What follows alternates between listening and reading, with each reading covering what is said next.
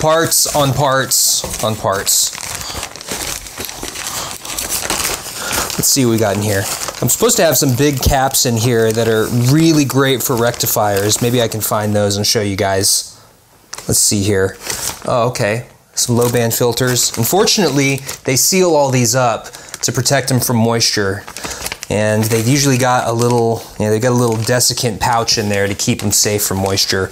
So if there is any humidity inside this, the air in this pouch, it'll absorb all of that, keep these components safe. So if you do get anything back from an assembler and they don't seal up everything nice and tight, don't use that assembler.